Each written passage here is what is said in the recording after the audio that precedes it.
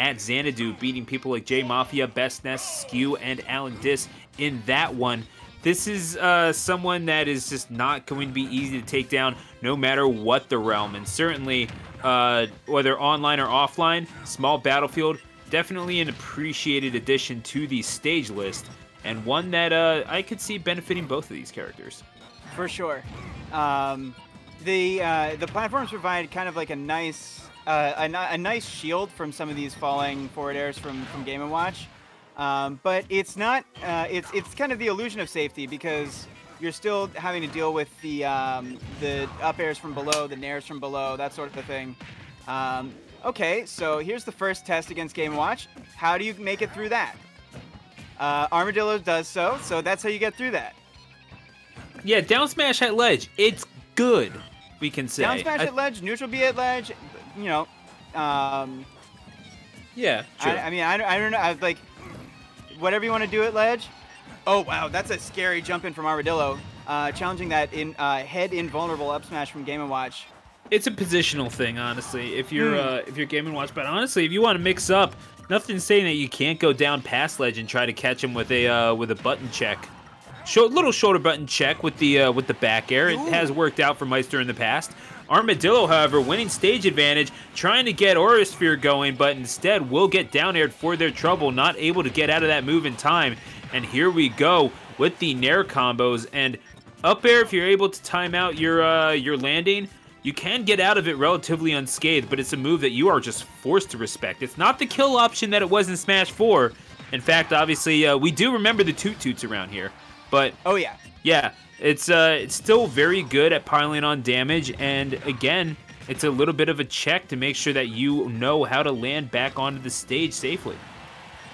And I don't know if this is necessarily Maister going for an anti-air as Armadillo gets the KO with the back throw, but I don't know if these up smashes are Maister trying to anti-air or if they're legitimately Maister trying to oh my god. I don't know if they're trying to clank with the Aura Sphere, but Armadillo, you gotta watch out now. That you cannot go anywhere near this Game & Watch because that down B is a one-hit KO for sure.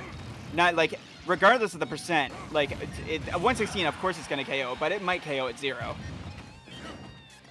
Oh, Armadillo still trying to make their way back into this one, and 133%. You've got all that aura working around you.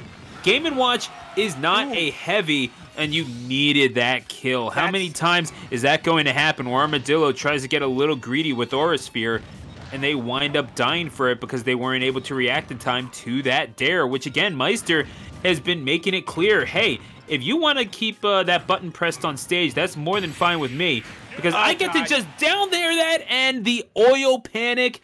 I mean, so many opportunities to fill that bucket up, the properties of it. Certainly no secret to Maister. And you can fill it up, I believe, off of just the aura in general, but it's obviously not optimal. The most that those little pellets can hold is up to 16 percentage points worth of damage. The most damage that you can do with that is 48, and obviously you want a fully charged Aura Sphere, filling that thing up as much as possible, and from there, yeah. You can kill at very, very early percentages, especially on something like a Lucario being caught flat-footed on the middle of the stage. Yeah, and that's like, I'm very happy to have somebody who like really kind of knows their way around the character on commentary with me, because like I just liked Game & Watch because he was goofy. I didn't like that. I played him in Smash 4. I'm allowed to. I mean, it sounds impressive to me, not all the same, Stu. Fair. But I kind of want to like mention one thing which is that I like how I immediately got defensive. Love you, Stu. Love you too, brother. But one thing that I really want to mention is that like as much as it's easy to look at what's going on right now and like make your conclusion, draw your conclusions about the playstyle that Game & Watch might have in this matchup. This is a really, really scary matchup for Game & Watch. Like, you put damage on Lucario, and if you aren't taking stocks, you're dying probably at around these percents. And so like it really takes a like you need to know your win condition, and you need to be able to execute on your win condition, because that counter kills mad early. I don't care what hitbox you're countering. Like that's one of Lucario's biggest moves where you're like, wait, I died? Yeah, it's just a rough go of it, God. especially for this Lucario, who, let's be real, is not really high up there in the tier list. And even when you're talking about a character that's more anti-meta than anything else than Game & Watch, you tend to struggle just a little bit. And this is a relatively even head-to-head record for these two. Excuse me, I'm just looking at tournaments that they both entered individually. They have not played each other in bracket, it seems. So interesting.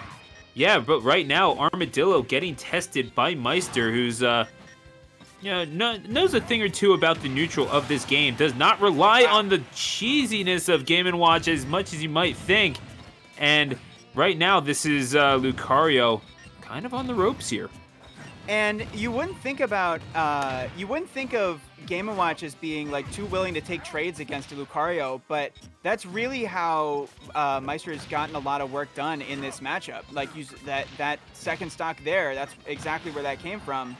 But Armadillo, a master of the character, really showing a mastery of this matchup. I've loved Armadillo's recoveries so far. Especially like seeing, oh my God! See, look, I died there. You died there. That's right. Yeah. You died there. It's Lucario.